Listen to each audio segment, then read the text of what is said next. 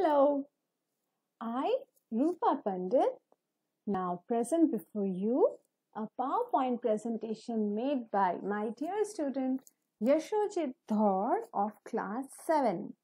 The topic is social networking sites. Let us see. What are social networking sites? It is a web-based service that enables one to communicate and share matter with people and stay in touch from anywhere in the whole world. Now let us look at the websites, which begins with Facebook.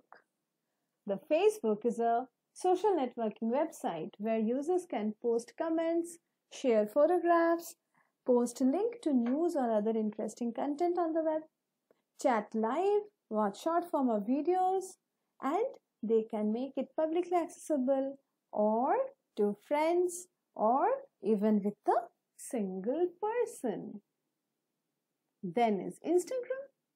Instagram is also a social networking service.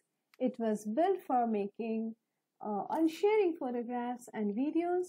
It was launched in 2010, October, but it became available on Android in April 2012. Facebook purchased the service in April 2012 and has owned it. Right. Then comes Snapchat. Snapchat is a popular messaging app that users exchange pictures and videos. They call it snaps and are meant to disappear after they are viewed. It's advertised as a new type of camera because the essential function is to take a picture or video, add filters, lenses or other effects and share them with friends. Then comes YouTube. YouTube is an American online video sharing platform.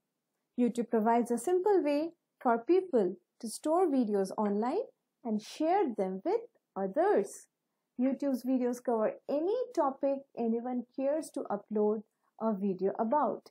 These are easy to share, and other forms of social media like email and websites can be embedded in other websites.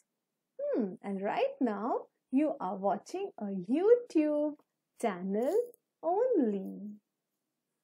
Then comes Telegram. Now, Telegram is a cloud-based instant messaging, video, telephony, and voice over IP service.